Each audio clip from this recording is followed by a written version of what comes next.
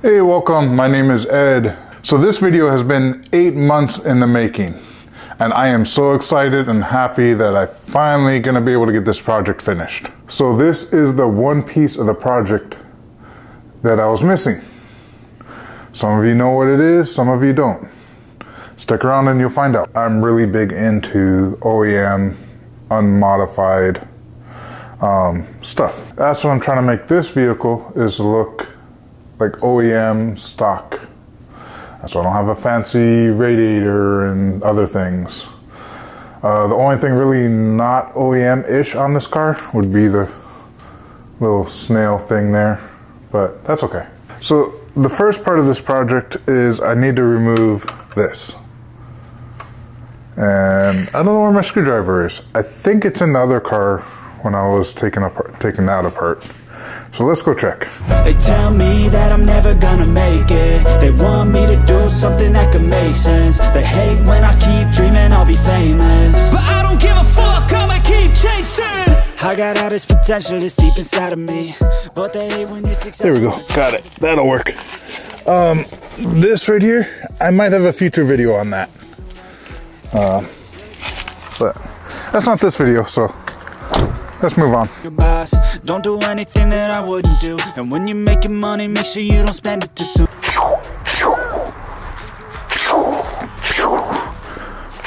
Then proceed.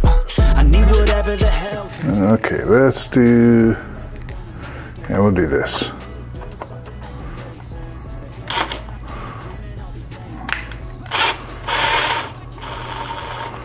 There we go. Whoa, that was hard. So one of the first things we did to make this look OEM was I didn't tuck any of the wiring. I left everything exposed, and in fact I actually have more stuff exposed really than what was by the factory. So I tried to keep it that kind of like cluttered look. Weird, I know everyone wants a clean engine bay, I want a cluttered one. Another thing I did was I had these Audi coils, so I took those out and I put factory coils in. You might say, well, isn't the Audi coils better than the factory? Not by much. And in fact, there's one way to actually make this a lot better. We still need these to be like performance coils, so I'm going to turn these into performance coils. Oh, now they're fast. So this bracket, special thanks to Michael, he sent me this bracket. So that's just going to bolt on there, and we're just going to put some screws in it.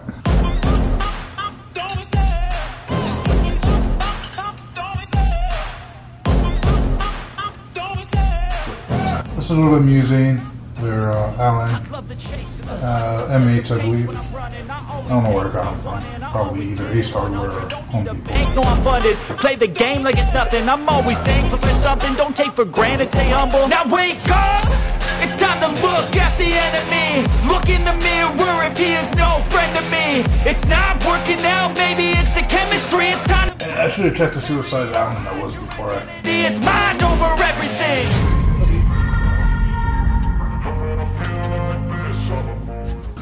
This? That's too small. This one? That's too big. This one? Perfect, yay!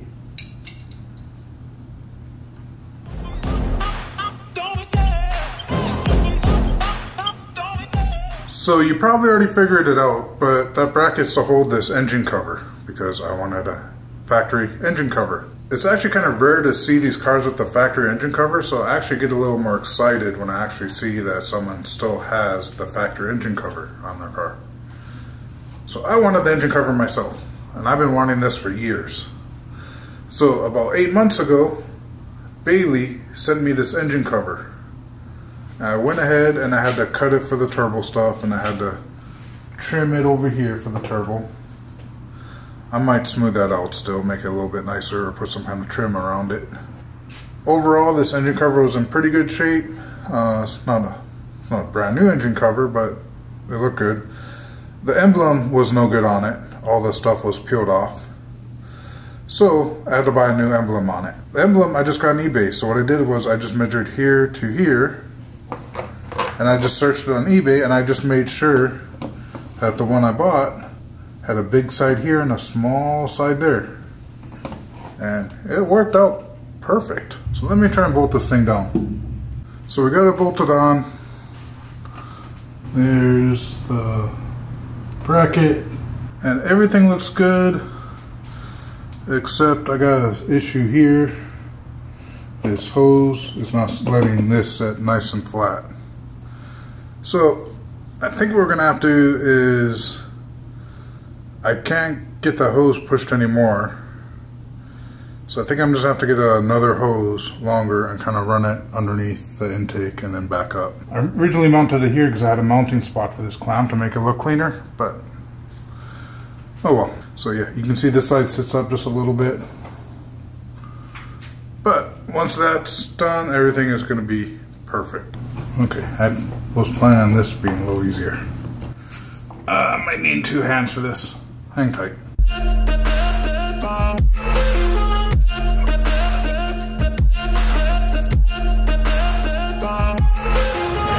So part of my issue right now is this intake is hitting this, which is really kind of preventing me from pushing it forward to get my clearance there. So yeah, I might have to cut this out more. That's gonna suck. I didn't want to do that. All this is stationary, so if this is tight, it's not that big of a deal. This is not stationary. I mean, technically this is stationary, none of this is stationary. So I don't want this hitting into there. So yeah, I'm gonna have to figure out how to get this thing closer.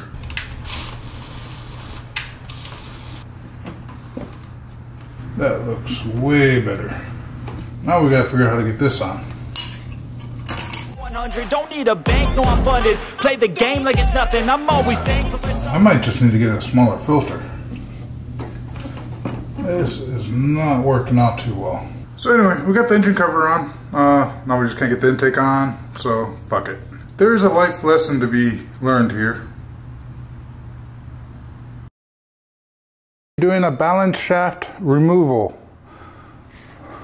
This is an alternative to doing the JWT BSR. Is the BSR kit easier to do? Definitely. Will this also work? Yes. There's some caveats to this, so it's almost a free balance shaft delete kit. But it's not truly free because you need RTV, you need some O-rings and things like that, and you need something to cap off. I've already got the balance shaft out of the car. If you want to see how to get the balance shaft out of the car, there is plenty of YouTube videos on how to do that. Just search Nissan Sentra or QR25 balance shaft removal and you'll find it. So no sense of me making another video of that, there's already 5 out there. So okay, so this is the balance shaft. This is the assembly that spins like twice as fast as your engine. Whoa. Okay, this is gonna leak some oil. So here's what you need to know. To get the balance shaft off, you need a e-torque set. Something like that. You need an offset wrench. These right here are standard nuts. These are not to get the balance shaft open because we need to open this balance shaft up. If you just cut the chain, you're reducing your oil capacity, but really what you're doing is you're sending oil to something that doesn't need it. We would rather have that oil pressure going to other parts of the engine. So that is why we're gonna disassemble this, take it apart. We're gonna turn this into a baffle, and then we gotta plug the oil line. There's a special tool you can get on Amazon to actually get these out, but I'm not about to spend, you know, 20 bucks to get these out for something I'm going to use one time. And I'm not even going to use this in my car. I am actually going to use the JWT kit.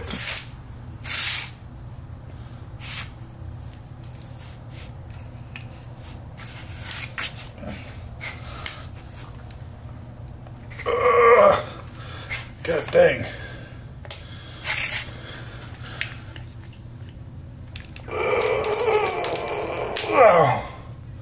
This ain't working. This might have been easier on the car. Wish I had a vise.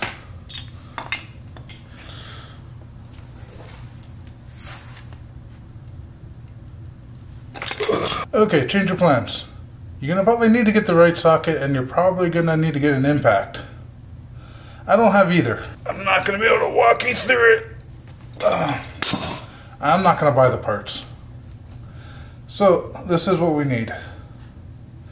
You need to be able to get this separated, pull everything out, and once you pull everything out, we got to turn this into a baffle. So then you basically reconnect everything, and you're going to drill a bunch of holes in this thing. And so drilling the holes will give the oil, will let the oil move around through this. And that will give you your extra oil capacity. You got to get the oil. You're gonna have to get the O-rings and the oil feed going to this. You need to plug up. So this went from a how-to video to just letting you know that it's possible to be done. And I don't know. By the time you buy the right tools, if you don't already have it, it might just be better off going with the kit instead of trying to take this thing apart. Shit happens. Let's move on to another project. Should I finish the oil pan? Nah. Let's do something more fun. So, I got this gas cap. I mean, I know it caps off the gas tank, but there's more to it, right? I mean, if there wasn't more to it, why would you get a check engine light or open door fuel light when this thing is not on or is not working properly? So let's take a look. There's a seal there. That's kind of neat. And if you look inside, you can kind of see like a little spring thingy in there. Have you ever been curious how this actually works and what's in there? Probably not, but now that I have this thing just laying around, I kind of want to know what's in it. So let's break it open.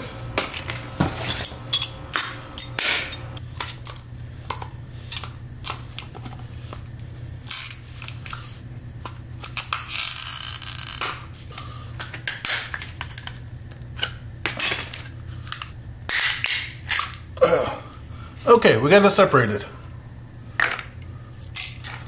So, hope I don't need a gas cap anytime soon. Oh, shoot. Okay, so there's a little spring in there. It's plastic pieces. More plastic pieces. Some, looks like a bearing in there.